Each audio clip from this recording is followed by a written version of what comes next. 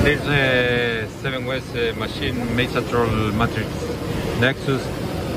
We are running the spindle at 100 RPM and doing the encoder diagnosis.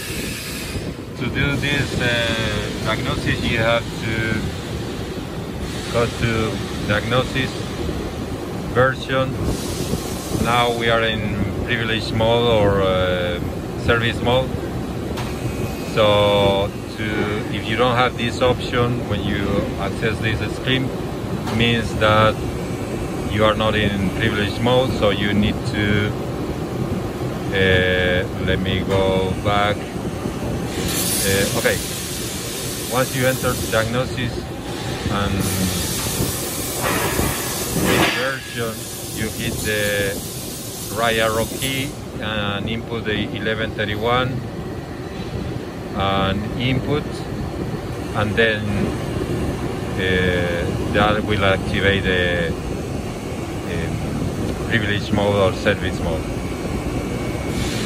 So to do the encoder diagnosis on the spindle, you have to enter to the spindle monitor and then parameter, and then change the parameter SP18 from 20 to 22.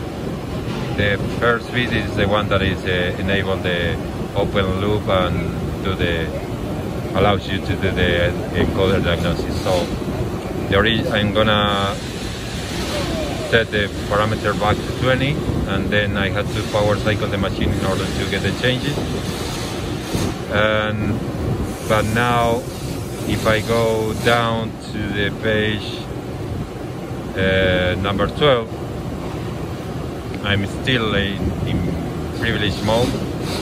In page number 12 you can diagnose the encoder, and we have a difference between this machine and the other one, so meaning that we have an issue of the encoder. So here we have this bit only changing to 1, so we need to read the manual in order to get that data. And here, as you can see, you have the amplifier display. We have an error D5 that we need to check on the manual. Okay, thank you.